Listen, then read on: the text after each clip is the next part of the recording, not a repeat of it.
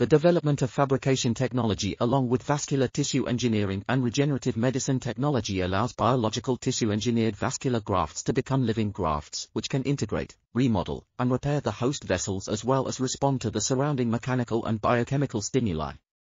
Hence, they potentially alleviate the shortage of existing vascular grafts.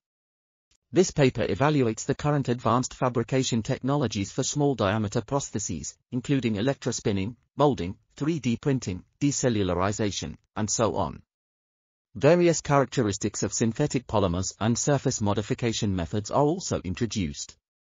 In addition, it also provides interdisciplinary insights into the future of small diameter prostheses and discusses vital factors and perspectives for developing such prostheses in clinical applications. We propose that the performance of small diameter prostheses can be improved by integrating various technologies in the near future. This article was authored by Mei-Xian Li, Qian-Qi Wei, Hui-Lin Mo, and others. We are RTCLTV, links in the description below.